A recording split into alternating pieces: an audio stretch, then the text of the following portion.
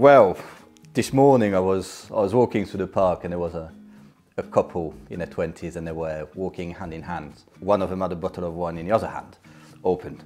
And obviously the morning you're not really supposed to wear black tie, but I thought today I'm going to wear black tie in solidarity with all the people who have not been home yet.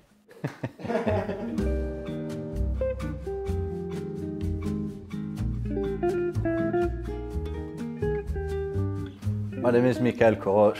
I'm the founder of Bowtique and the author of Modern Black Tie. So I'm a black tie specialist, but Bowtique, I really focus on making bow ties and cummerbunds as well, so black tie accessories. So I started Bowtique in 2011. That was back in France, back in the southwest of France. I was wearing bow ties back then, mostly vintage ones and casual ones.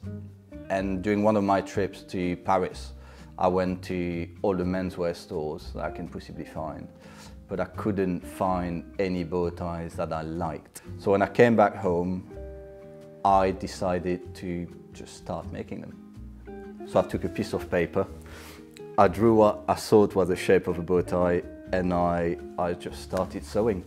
And then I just kept making them over and over, and I had no training in sewing or designing, so I learned everything the hard way. They are one of the most important parts of the outfit, but at the same time, black tie is a whole uniform. So every single part is important. So it's just as important to get your shoes right as it is to get your suit right, your shirt, your bow tie, or even your socks. So funnily enough, I did write a book about black tie. The first book that's dedicated entirely to black tie. So the dress code has been going on for 150 plus years. And no one ever wrote any kind of guide. I think black tie should be approachable.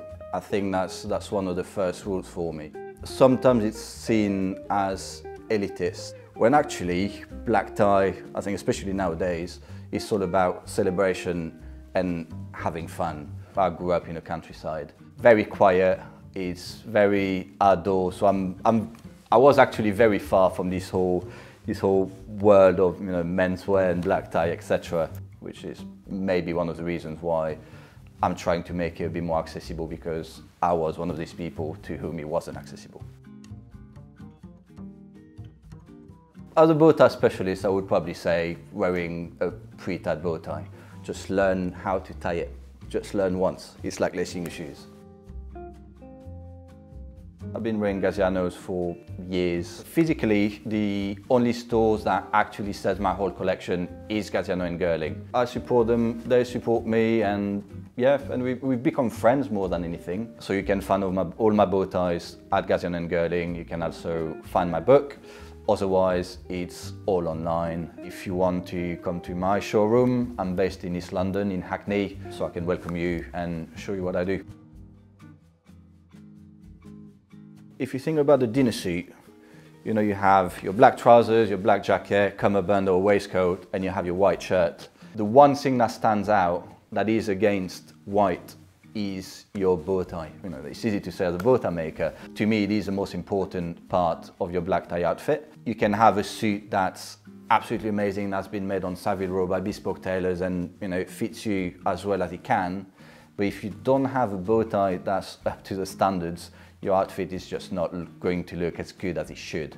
And it's also the one thing that's the closest to your face. It's a bit similar to the glasses. You've got to be very careful when you choose your glasses. You've got to think about the shape of them. You have to think about the reflection. You have to think about the material. And it's exactly the same with bow ties. You need to choose a bow tie that's going to complement your face rather than choosing something randomly. So that's one of my new ones. So it's called the Laurent. So it's something that I imagine Yves Saint Laurent would have been wearing if he had been a customer of mine. So you don't want your bow tie to be coming too high on your neck, but you still want to have a decent, sized bow tie.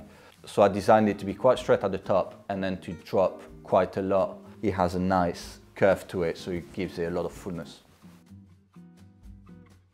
I'm far more inspired by people from my community and by my customers as well. I have people asking me for all kind of things, and sometimes it takes me out of the box to design something that I wouldn't have thought about. If you look at someone wearing black tie and you think, wow, you look really smart, but you can't really say why, this is where people nail it.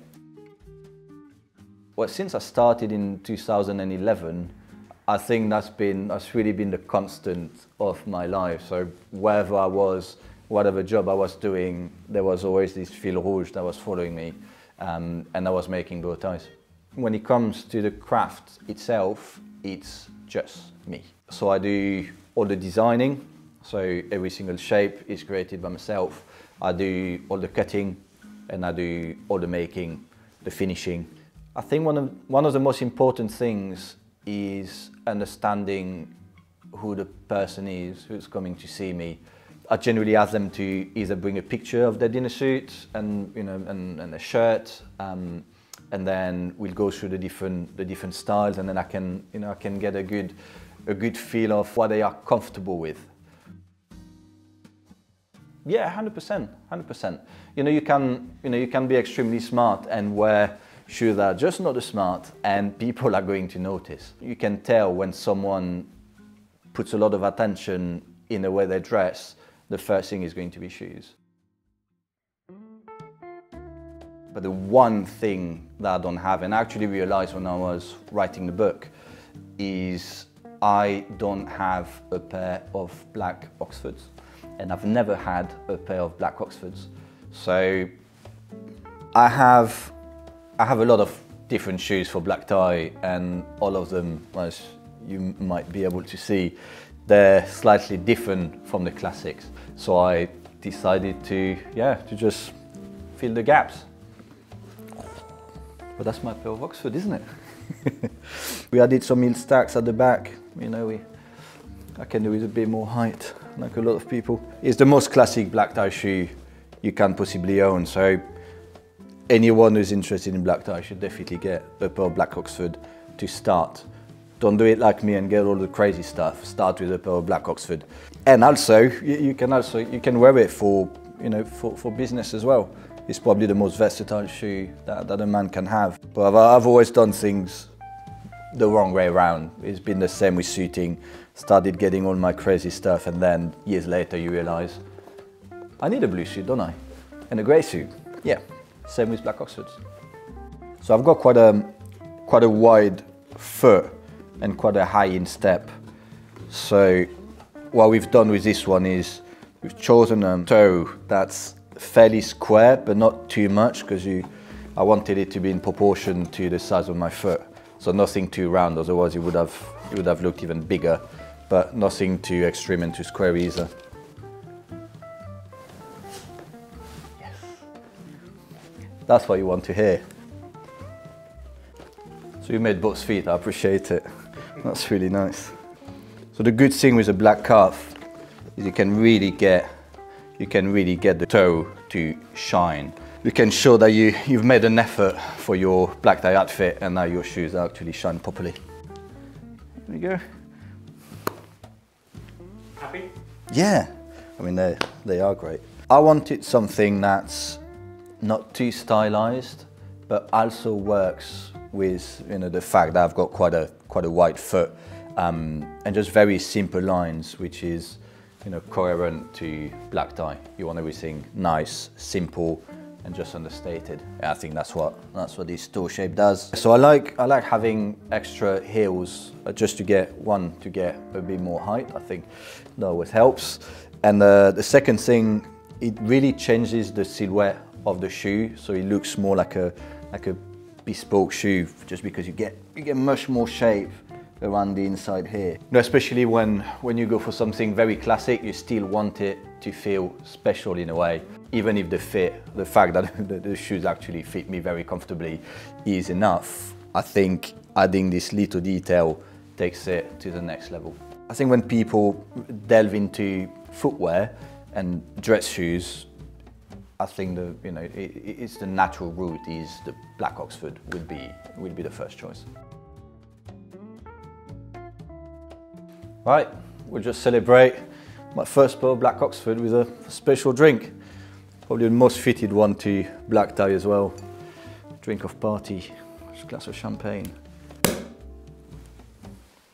Santé!